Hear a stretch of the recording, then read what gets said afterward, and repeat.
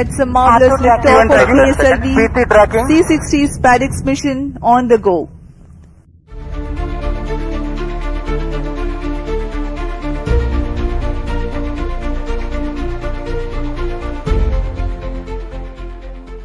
I, Pavitra Sinde, along with my colleague Shubhangi Agarwal, shall be the host of the day.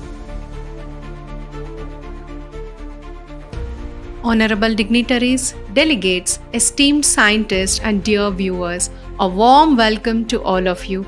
We at ISRO are delighted to have you all for the coverage of orbital docking by ISRO's space docking experiment. SpaDeX is India's pivotal mission to establish our capability in space docking. The previous pass was the observation pass, wherein all team members have verified their parameters, and based on their confirmation, mission director will be giving a go for the subsequent for motion of the spacecraft from 3 meter till docking. The next pass will come at 0040 UT. Over HBK, the commanding will be given for the subsequent phase of the mission, wherein the spacecraft will start at 3 meters with constant velocity of 10 mm per second.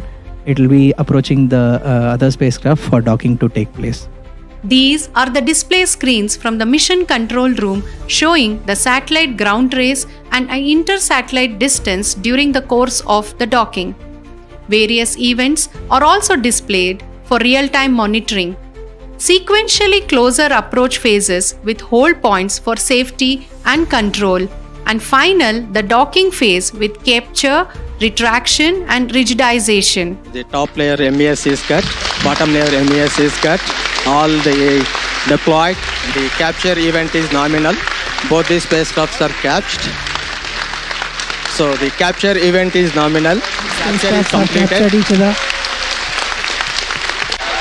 SDX-01 entry has been confirmed. Capture is nominal.